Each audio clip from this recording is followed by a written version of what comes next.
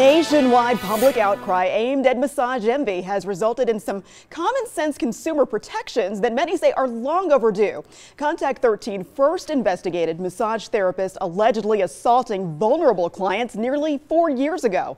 And tonight, Chief Investigator Darcy Spears has some new information about how the nation's largest spa is responding. Massage Envy's CEO sent a letter to members saying he was sickened and disheartened by news stories about alleged inappropriate touching and sexual assault.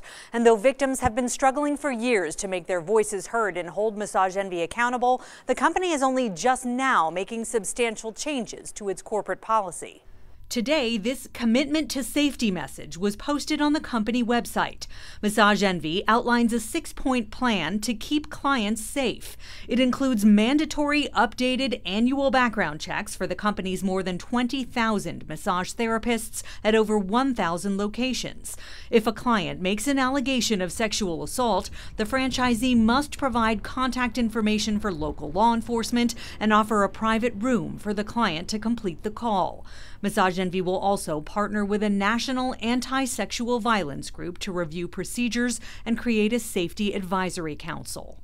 The company CEO says he hopes the work they're doing can serve as a foundation for change across the industry. You can see more details from their plan and find a link to our recent report at ktnv.com. Darcy Spears, 13 Action News.